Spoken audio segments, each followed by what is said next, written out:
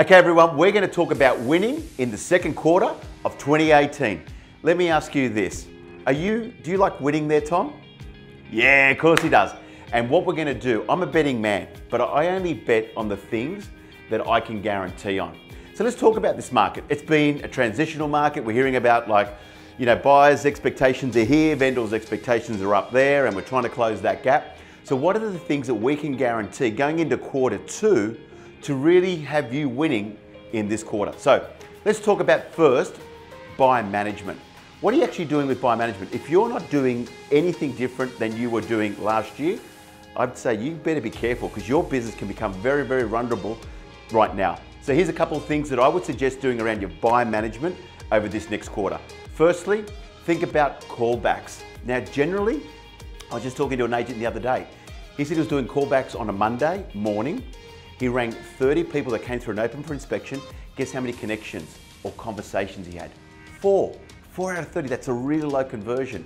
So this is what the top guys are doing in the marketplace today. Are you ready? You got your pen, you got your paper? Write this down.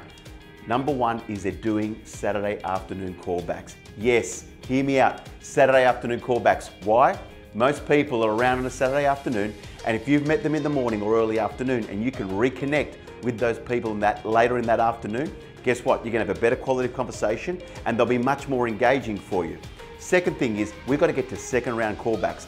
That should happen on a Monday afternoon. I recommend anything from 4:30 onwards to about 6:30.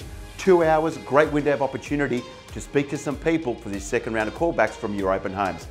Third one I'd normally say is Wednesday night. You've got to stay one night where you're going to go back a little bit more, and we need to double and triple down with this sort of work. So that could be like from 5 to 7 o'clock on a Wednesday night doing your third round of callbacks. That's right, but here's the big one. Fourth round of callbacks. You're saying, Claudio, fourth round? Yes, that's what it takes. Let me tell you why. I had a client that I'm working with to sell a property. It was getting close to the expiry of the agency over 90 days. It took him 467 calls to get that property sold because he actually measured it. That's like 100, 200 times more than he would normally do to get that property sold from last year, but this year it took him that many calls to get the property sold.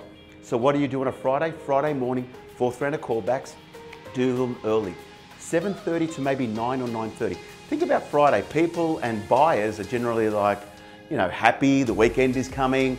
It's Friday morning, they might be going to work, and guess what? They're probably more at ease because the weekend's coming to take your call and have a conversation with you.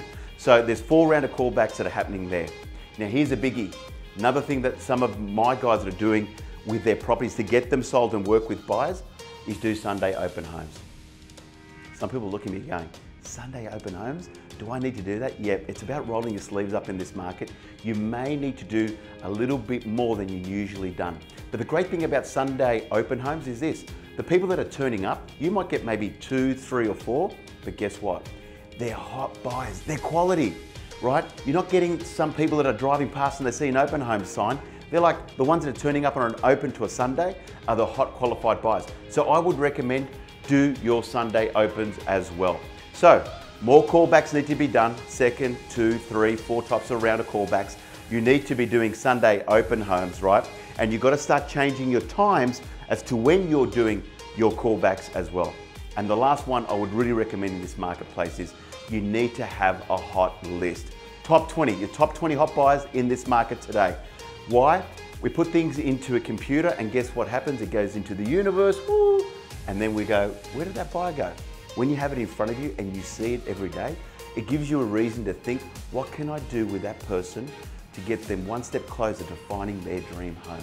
And that's our job, that's our service, that's what we get paid for.